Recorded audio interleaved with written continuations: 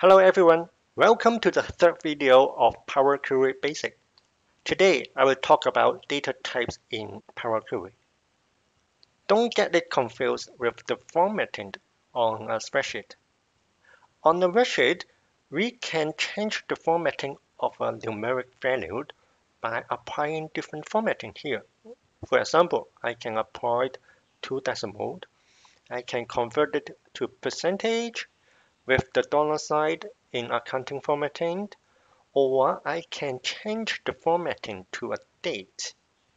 However, when we pay attention to the underlying value in the formula bar here, no matter how we change the formatting, okay, the underlying values remain the same. It doesn't change at all. So that means on the Excel spreadsheet, when we apply the formatting, we control how we want the number to be displayed. There is no impact on the underlying values, which is fundamentally different from defining a data type in Power Query. Let me show you with an example. Okay, I have already put a simple table into Power Query Editor. This is the column we want to do some experiment on different data types. And this is the original data type I have input. Okay, we can see that on this icon, it is showing ABC123. That means no data type has been defined yet. It means any type. When we click on it, we can see that, okay, technically we can convert it into numeric, date termed, text, true or false, and binary, even no count. But today I will focus on numeric, date, and text. Okay, just to give you the idea what is happening when we apply a data type here and what will be the consequence if we do not have the data type applied correctly. Okay, before I applied any data type, I would also like to open the pull-down menu here. Take a look at the filters. We have only two options under filters, which is equals, does not equal. Of course, we can select one by one, but this is not ideal when we have a long list of values. Now, I'm ready to convert or define this column as decimal number. Okay, decimal number. So I would like to draw your attention that what we see here is a value with only 5 digits after the decimal point. But this is not true. When we look at the underlying value by selecting the cell here, we will see that the underlying value preserves all the digits after the decimal point. So this is basically what decimal means. And we define the column with numeric, be it decimal, whole number, percentage, or currency. Power Query will convert even the number stored as text into the numeric, the corresponding numeric.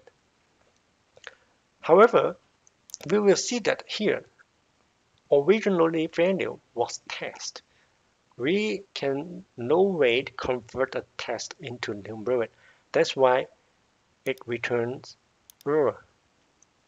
For blank cells, be it really a blank cell or a zero length string, it will return no when we define the data type as numeric.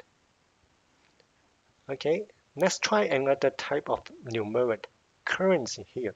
It is also known as fixed decimal. First of all, we need to tell Power Query whether we want to replace current or we want to add a new step. I don't want to add a new step here, otherwise we will have multiple change type steps here. So I'm going to replace the current. If I take a closer look at this value, it is now converted into a value with 4 digits after the decimal. For all currency or fixed decimal, we are talking about 4 digits after the decimal point. For the text value or the blank, they behave the same way as before, as other numeric. But now, when I open the filter here, you will see that, oh, I have a better options. We can filter by numbers, greater than, less than, between. This is cool. Next, let me change it to whole number. Replace current.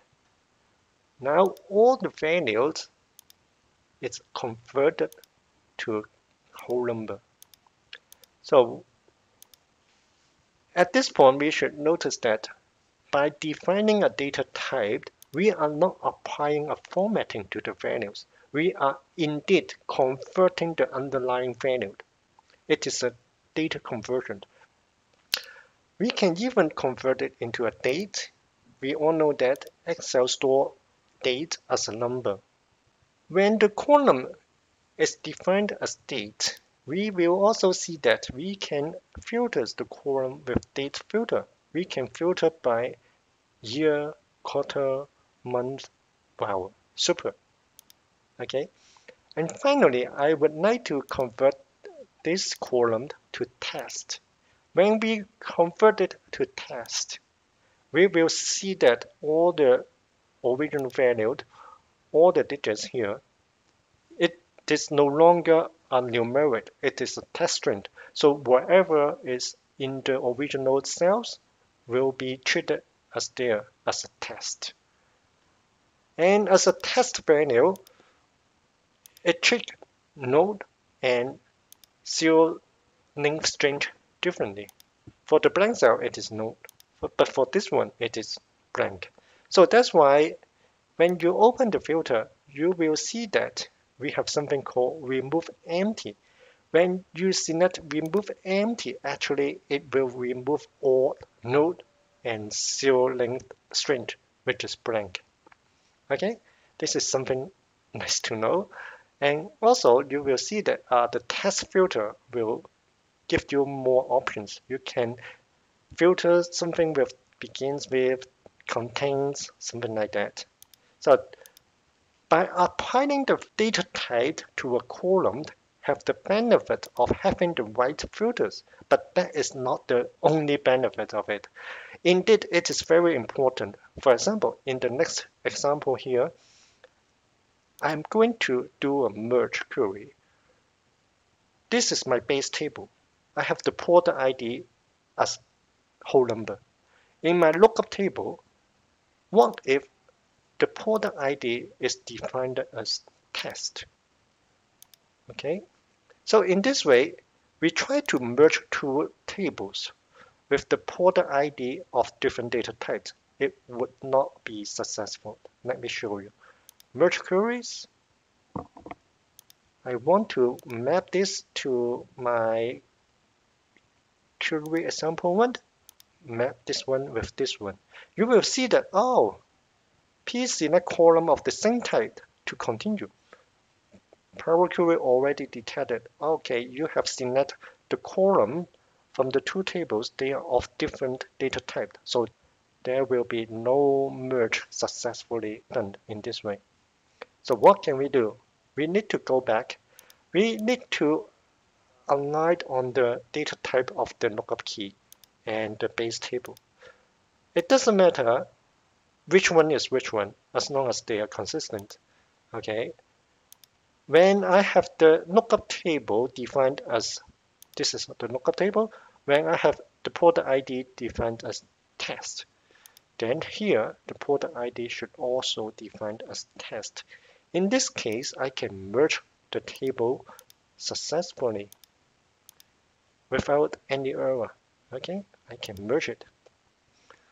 Another example is related to calculations. Okay, when I have this column defined as whole number and this column defined as test, for example, I cannot perform basic calculation between numbers and test. What does that mean? Let me show you. I just want to select these two columns, add columns. I want to do some basic calculation. I cannot. Even if I want to add a custom columns, okay, I want to add the number from the column number to number stored as test. Even though there is no syntax error in this formula, when I click OK, the result is error because I cannot add 1 to a test. This is a test. Okay. And also something very interesting is when this is node, it will return node. It will not return 5. You may expect you will return 5, but this is not the case. What if I go back to the previous change and also define this column as whole number? Okay, whole number, insert, replace. Now this is whole number. So what would be the result of adding custom? For the first one, second one, third one, no problem. However, when a number is adding a value of node, it will return node. This is something you have to pay attention to. This may not be the situation that you want most of the case. Okay, so now let's examine another scenario. What if I'm going to add the two columns by a different method? I'm going to add columns, standard, add. You will still see the same result. Whenever you try to apply some mathematical operation to two columns, when one of the values are node, then the result will be node. If this is not what you want, we should go back before doing the calculation. We should go back to the columns and home, replace values, insert. We should replace all the node value to 0. Then you will get what you expect. Now let's see. This is adding a custom column. We have the value. This is using the addition. We have the same value. So such minor differences are very important when you are trying to use Power Query to perform some calculations. And also understanding defining data types is actually converting the underlying values of a column. That is very important. I hope you find this video useful. See you next time.